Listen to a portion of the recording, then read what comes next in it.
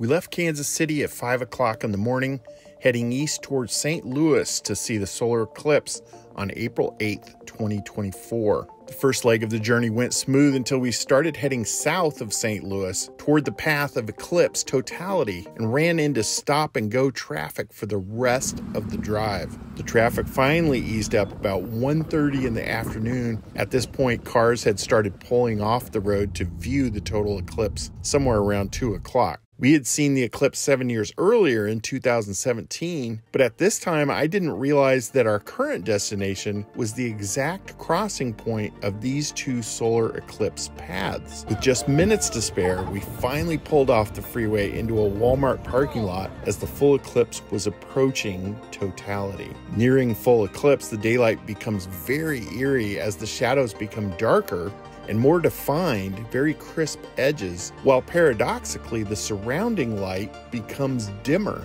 Then there's a phenomenon of sunlight passing through the moon's crater walls and valleys, which creates little points of light around the rim, which astronomers call Bailey's beads. Then, full eclipse of the moon over the sun and nighttime darkness. The streetlights come on, Jupiter and Venus become visible in the sky, insects and birds head home, and the air cools.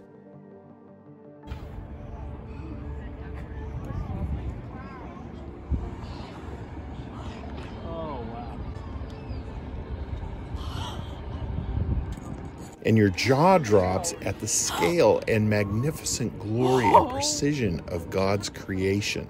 The moon being 400 times smaller than the sun, and the sun being 400 times more distant from us than the moon, and yet the moon fitting precisely over the sun. Meanwhile, the high priests of national education tell our children that this is all a random accident of chaotic chance.